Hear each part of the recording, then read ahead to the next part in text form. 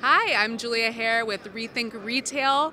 I'm here with Matt from GoodwillFinds, and we are going to talk a little bit about the circular economy, the resale market, and all things retail in general. So, Matt, first let's start off with how you're liking the show.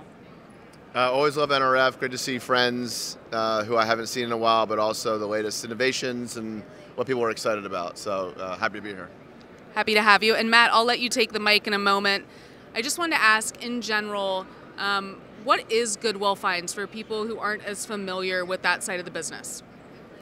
Yeah, so GoodwillFinds is the latest online venture from the Goodwill Network. Founded by 6 of the 155 independent Goodwills across the country. They came together to launch this independent new venture about a year or so ago, and we launched in early October at GoodwillFinds.com. We are selling now close to 200,000 unique items, all secondhand, all donated to 4 of the Goodwills across the country. So we are scaling the catalog really quickly. And what's great about it is we are a 501c3 nonprofit, just like the Goodwills across the country. And so we are supporting the same exact mission. The mission of Goodwill is to transform lives through the dignity of work. And by selling on our platform, every purchase at GoodwillFinds.com, the net proceeds go back to the location where the item was donated, and those dollars fund social services programs at the local level that retrain and job place hundreds of thousands of people every year. And in aggregate, the Goodwill network is able to divert over 3 billion pounds of items out of landfills by getting it back into the economy, which we call the circular economy. Thank you, Matt. That is very surprising that you launched not that long ago and you're already so established and the brand is really getting out there. I knew about it, but I'm also a thrifter and a Goodwill shopper, and I cover the space. But I want to say congratulations. It looks great. I think that the cause is amazing. I want to talk a little bit about the consumer. What are you seeing from your market research? Are consumers more interested in the e-commerce side? Because part of thrifting is the thrill of the hunt. Yes. But do you think that's also accomplished online? Yeah, so there's a number of things at play. The first is that last year, I would say, Gen Z took the stigma off of secondhand. And thrifting's always been cool, but it's been more store-based. Yeah. And I'd say in the last year or two, especially coming out of the pandemic lockdowns, secondhand has taken on another life because consumers, especially younger consumers who are always looking for a deal, always looking for something on trend, are now realizing that buying secondhand is great for the planet, as well as great for supporting local communities and keeping the circular economy going. So absolutely the consumer is driving this trend. At the same time, what we found is that more and more segments of customers are discovering secondhand online than before.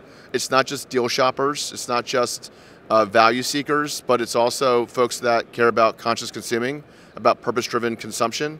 And so what we see at GoodwillFinds.com is we have the in-store customer who wants to thrift and looks for the deal.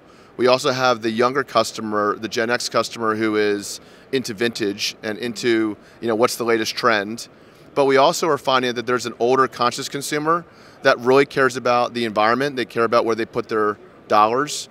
And so we're trying to aspire to serve all three. And you put all that together with a looming recession and with inflation, and everybody's coming into the value channel, and I think that's driving a lot of the surge in demand that you're seeing in the market. Well, I love that you touched on multiple generations and how it's appealing to them slightly differently, but still appealing to them, because I think it speaks to a general broader shift in consumers' mindsets when it comes to how much we consume and how it affects the planet. Let's talk a little bit, though, on the business side. What are some of the challenges you're facing when you have these unique items? You don't know what necessarily you'll be receiving, and getting those online and priced correctly. Like, what's that process been like? Great, yeah, it's what we work on every day on the team. I joined GoodwillFinds pre-revenue. I was officially employee number 2, and we're now close to 20, and we're scaling our team right now. But it's all been because of the work and support of the Goodwill network. Goodwill's been around for over 100 years. I like to refer to them as the OG of thrifting. Everybody loves Goodwill. It's the place where you donate goods and also do some cool thrift shopping. But what I find is that by bringing all of these Goodwills together online in an integrated catalog, it just takes the thrifting experience to the next level, because now you can shop Goodwills from across the country on your mobile phone or on your desktop. And so that just brings a ton of value into it. For us, in order to do that, our business model has to be distributed. So we are partnering with, today, 4 Goodwills, and we are deploying technology and software. We're building proprietary tools and data sets that they're leveraging in their selling. We've gone from 0 to nearly 200,000 unique items in the catalog in 3 months, which is scaling very quickly. And what that means is that we have to enable each Goodwill to be able to integrate with our platform, to be able to build out processes for taking donations, sorting the items for e-commerce, and then being able to accept third-party orders that we send them for pick, pack, and ship. But from the consumer's perspective, it's one website, it's one shopping experience, it's one brand. So we really feel like it's a win-win. It's different than a lot of the other secondhand marketplaces that are managed marketplaces, where you're sending in items to one centralized location. And so the unit economics are very different for our business versus theirs. Very interesting, and it sounds like that could be more helpful because it's more curated and there's more control in that sense of what goes on to the online channel. Amazing job getting all of those SKUs up and running. What would you say is something you're most excited about? Are there retail partners in your network that you have on the horizon, or is there anything in the works you can speak to? So I'm so excited about getting the world more aware of the Goodwill mission and social impact at scale, first and foremost. It's incredible, the legacy of this nonprofit network.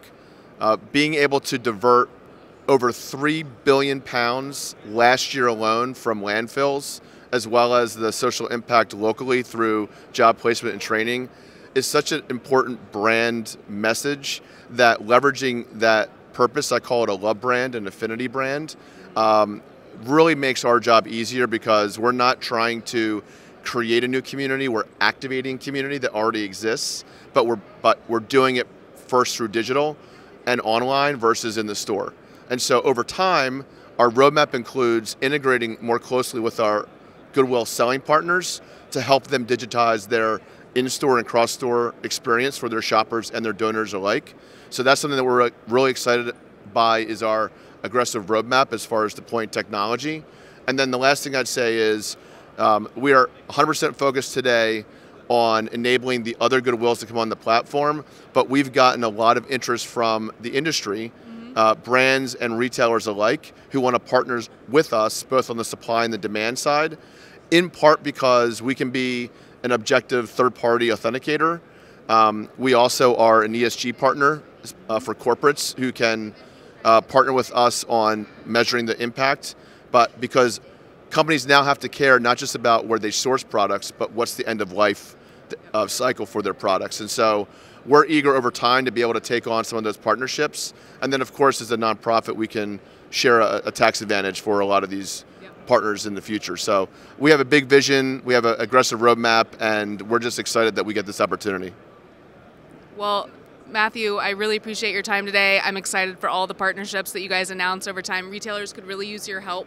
You guys are the expert in that space and ESG and all those initiatives. So in order to help them speed up theirs, I think that it just makes a lot of sense. Matthew Kaness of GoodwillFinds, great to have you on the show. Thanks.